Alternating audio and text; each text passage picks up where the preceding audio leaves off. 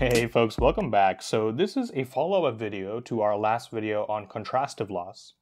I would recommend watching that video or understanding the idea behind contrastive loss before continuing on to this video, just because this is addressing a lot of the issues that we explained at the end of that video on what does contrastive loss miss, and therefore why is it necessary to do something more complicated, which in this case is called triplet loss. In general, in math or stats or data science, anytime we're considering a more complicated thing, we should always start from what is wrong with the more simple thing. Otherwise, we should just use the more simple thing to start with. So I'm just going to borrow the same example from that video, which was you are running a top secret lab, and it's so top secret that I can't even explain what the secrets are in this video, but you want to make sure that only authorized personnel are able to enter your lab. So you mount a video camera to the top of the lab door, you take a picture of anyone trying to get in, and if the embedding of that picture, which is learned by your model, is close enough to the embedding of somebody who is authorized to enter the lab, then you go ahead and let them in, otherwise you don't let them in. And so it's important for whatever loss function we use to have the property that embeddings for pictures of the same person end up close to each other in the embedding space, and embeddings for pictures of people who are different end up in faraway points different from each other in the embedding space. And using that, we, in the last video, talked about here's contrastive loss, which somewhat achieves that goal. So as a recap, this looks slightly complicated, but basically it's just saying if y, which is a binary variable who says if two pictures are the same person, if that's equal to 1, then we're simply just saying loss is the distance between those embeddings squared, which makes sense because we want to decrease that distance between those embeddings as much as possible, given they're from the same person. However, if the embeddings are from different people's pictures, then y would be 0, and we would just have this term here, which is prioritizing those distances being far apart up to some margin m. If it's further than that margin, we don't really care, as long as they're at least m distance apart. Now, we said that the main issue was that contrastive loss is context unaware. We did that by looking at hard negatives and hard positives, and in both cases we were looking at a trio of examples. And we didn't give them names at the end of that last video, but now we're ready to give them names in the same terminology used when you'll see any kind of explanation on triplet loss. One being the anchor. You can think of this as the ego or the main point we're focusing on. In other words, put yourself in the shoes of the anchor training example when we're telling this story. The other two are relative to the anchor. One is called positive, which is an example of the same class as the anchor. So in our example here, that's going to mean that it's the same person. It's a picture of the same person. Notice that in this positive example here, this person's changed their hairstyle up a little bit, but they're fundamentally the same person, and so the anchor and the positive belong to the same class. The negative is exactly the opposite of that, as the name might suggest. It's explicitly a picture of a person from a different class. So we see that this is a different person altogether, and therefore relative to the anchor, this is our negative case. And triplet loss, unlike contrastive loss, which operates on pairs of examples, is going to operate on these trios, on these anchor, positive, negative examples. And its goal is similar to the goal we stated for contrastive loss, but it is slightly different in a way that's going to address better those hard negative and hard positives that we had in the previous video. The goal of triplet loss, stated in one sentence, is that given an anchor positive and negative, the negative example should be at least a distance m further away from the anchor than the positive example. So that is a little bit tricky to understand. I want to make sure that we fully understand this sentence, and we can do that through this picture here, because once we understand this sentence, that's going to make understanding the math that comes next and the formula for triplet loss way easier. So again, we have our anchor here, we have our positive example here, and we have our negative example here. Now let's say that at some point during the training, we have that the distance between our anchor and our positive example is given by this line here. So let me go ahead and grab a marker of a different color here so I can highlight things. So the distance between the anchor and the positive, let's say, is this much here. Now the distance between the anchor and the negative is going to be given by this line segment here. And so what do we care about? What we care about is not directly either of these line segments, but rather the difference in distance between these line segments. Namely, we see that that difference in distance in this example is exactly that margin m, which is labeled here and labeled here. But how I got that is basically taking this full distance to the negative and subtracting off this distance to the positive. And what I'm left with is that the differential or the additional distance away that the negative example is from the anchor versus the positive example is this m. And that's exactly pictorially encoding the same thing we encoded word-wise or verbally here, which is that the negative example should be at least m further, from the anchor than the positive example is. So you can hopefully see now these are encoding the same idea. But what is that idea and how do we state it more obviously? The idea is basically that, hey, I want my loss to prioritize separating examples of different classes by a margin of at least m. In other words, if I am the anchor, then if I have another example here who is some distance away, I want to make sure that no matter how far that is away, whether that's very, very close to me literally or kind of further from me literally, I want to make sure that the negative example, who definitely should not be close to me, is also not close to the positive example. It's at least an m additional distance away from the positive example. And what we're trying to prioritize here is separation of the classes, is trying to make sure that we have all the embeddings for one class maybe here. Perhaps that's a tight cluster, perhaps it's not so much of a tight cluster if the model is struggling with it, as we saw with hard positives and hard negatives. But no matter how tight or how loose that structure is, we want to make sure that the other structure, the other cluster of embeddings for a different class, is at least a distance of m away from that first cluster. We're trying to get an optimal structure of the embedding space. Whereas contrastive loss was very narrowly focused on here's one example, here's another example, I either want them to be close or I want them to be far up to a certain degree. That might work for very naive use cases, but in many real-world use cases where we are dealing with hard positives and hard negatives and the whole problem is more challenging, what we might actually care about and what I might be constructive to think about is making sure that the classes are separated by a margin of at least m. And that might give us better results. Now, how do we take that idea, both verbally, we explained it pictorially, and we kind of talk through it here. How do we explain that mathematically? And that's what we're going to do in this next page here. So this was kind of stated implicitly, but I want to make it very explicit because it's kind of unlike other machine learning problems you might have worked on, where each training example was just a single instance, or in contrastive loss, it was two instances that we're trying to compare. In triplet loss, we go one step further. Each training example consists of 3 instances in our training data. One of them, again, is called the anchor or the ego. Put yourself in the shoes of this example. One is the positive, whose class should be the same as the anchor, and one is the negative, whose class should explicitly be different from that of the anchor. So we kind of just usually denote those as A, P, and N. Now, what does triplet loss look like? This is the mathematical form of it. It looks a little bit scary, but I'm going to explain exactly what's going on. It's going to be taking the maximum of 0 and this term here. This term being the distance between the anchor and the positive, minus the distance between the anchor and the negative, plus our margin m. And I think the best way to understand what the heck this is doing is just to plot it out. So on this plot, on the x-axis, I have this term here, which is distance AP minus distance AN. In other words, it is the differential of the distance from the anchor and the positive to the anchor and the negative. So it's exactly that line segment there. It's actually the negative of that because we're taking this AP distance and we're subtracting off the AN distance. And so it is encoding that distance right here. So encoding that additional distance away from the anchor. And that's exactly what you're seeing on the x-axis here. Now let's do a couple of cases to get a feel for what is going on and why that is going on.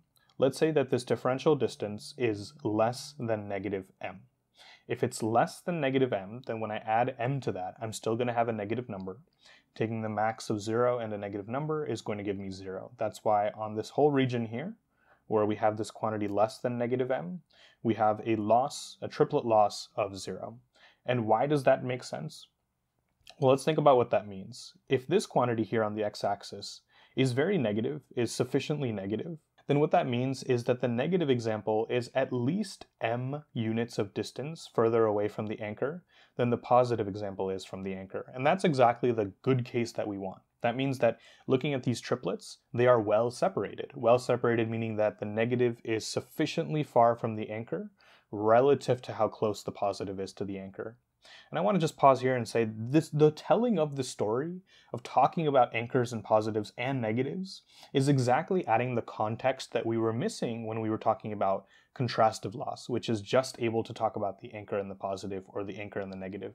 Here we're saying, I have the anchor and I have something similar to it and I have something different from it, and I want to tell a story where I talk about all three of these things at once, and that's where the power of triplet loss comes in. So going back to our case here, that makes sense why we would have no loss here, because that's a good case for us. Now there's two more logical areas of this diagram we should talk about. So that's one logical area, anything less than negative m. Another logical area is going to be where the distance is negative but still greater than negative m. In that case, we do know that the negative case is further away from the anchor than the positive case, but the margin is not exactly where we want it to be. The margin is still less than m, and so we want to give a little bit of loss in that case so that the model, as it continues training, should hopefully learn to increase that margin because it is still getting a positive loss.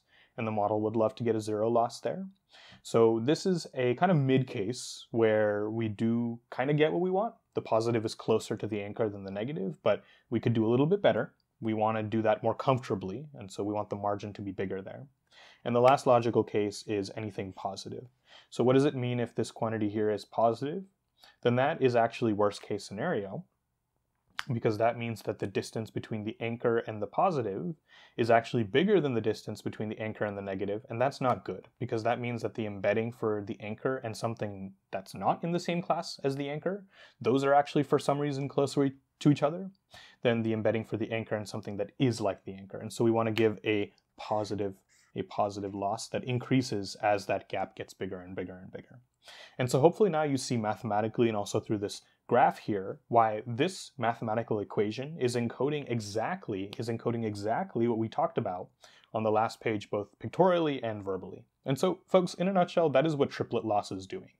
The power and the key addition of triplet loss on top of something like contrastive loss is that we're able to look at these triplets all at once and are able to tell some kind of story about how well do we consider the current state of those embeddings relative to each other, rather than just looking at A and P or just looking at A and N. And so that is the power of triplet loss. And to get a really concrete sense of how using triplet loss solves the problems with hard negatives and hard positives that we saw with contrastive loss, let's actually go ahead and just revisit those two scenarios from the last video. So the first scenario was where we have a hard negative in the bottom case here versus where we don't have a hard negative in the top case here. We saw that contrastive loss is not going to care because it's just going to look at A1 and A2 and say, hey, they're from the same class, and therefore I'm going to take A2 and make it closer to A1. Triplet loss actually will make a different decision in this scenario because it's going to go ahead and look at the top scenario and say, hey, if my anchor is A1, my positive is A2, and my negative is C, then if the margin between A2 and C is already sufficiently big, then there's no additional incentive for me to move A2 closer to A1. And thereby we avoid the problem of all of the embeddings for a given person just kind of collapsing on the same point in the embedding space, which is not really what we want. Conversely, it looks at the bottom case here where C does become hard negative, and we see that the margin between A2 and C is now too small. And so for using triplet loss, the model will be forced to move A2 closer to A1 in this case in order to make that gap between A2 and C bigger. So it does make a more contextually aware, good decision in this case to deal with these hard negatives.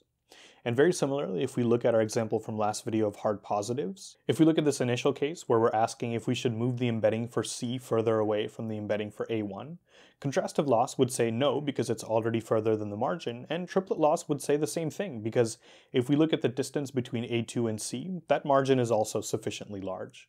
So it'll make the same decision as contrastive loss made, and that is arguably the correct decision. If we now make A2 a hard positive, as we did before, we recall that contrastive loss would still do nothing to C because the margin between A1 and C is still larger than M. There's no action to be taken.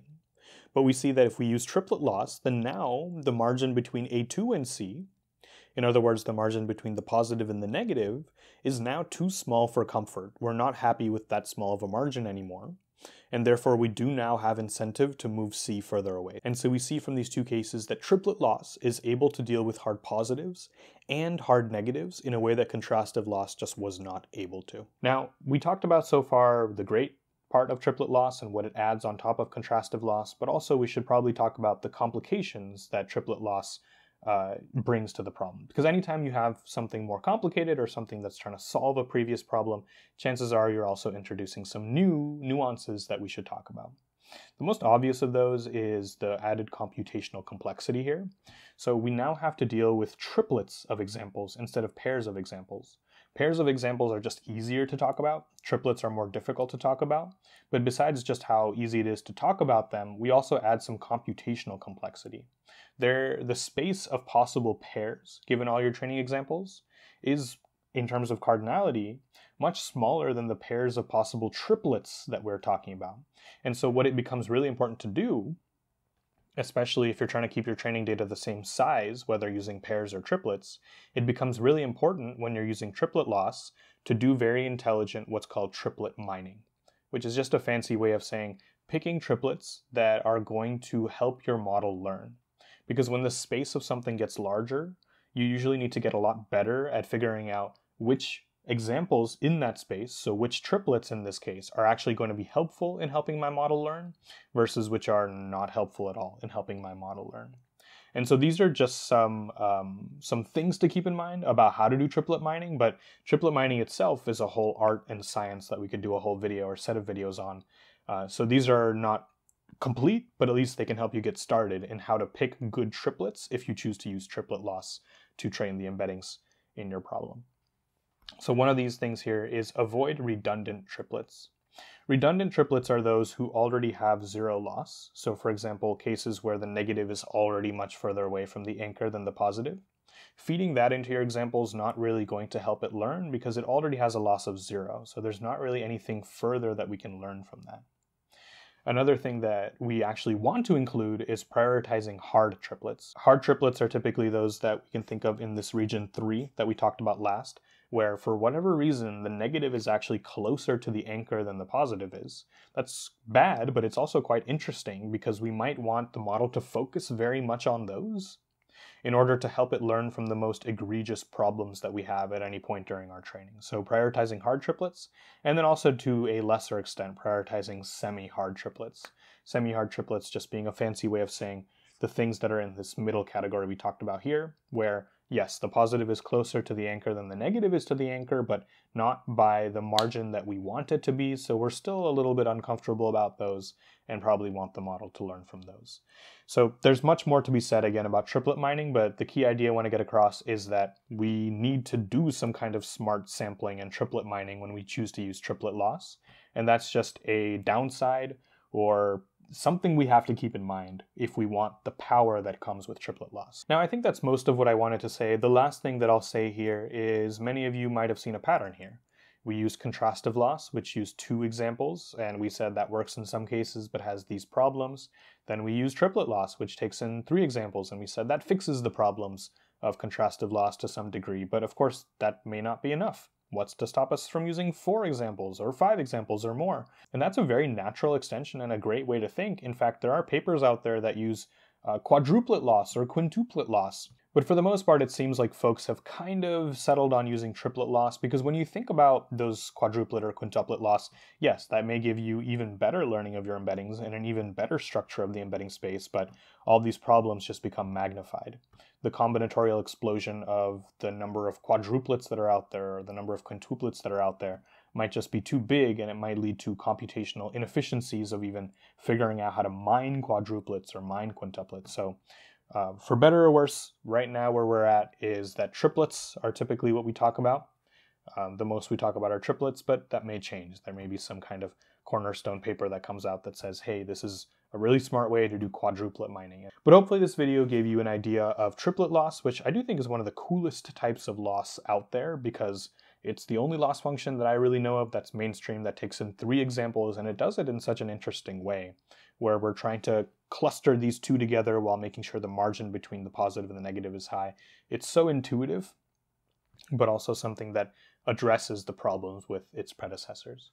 So if you like this video, please like and subscribe for more videos just like this. Any comments are always welcome in the section below, and I'll see all you wonderful, wonderful people next time.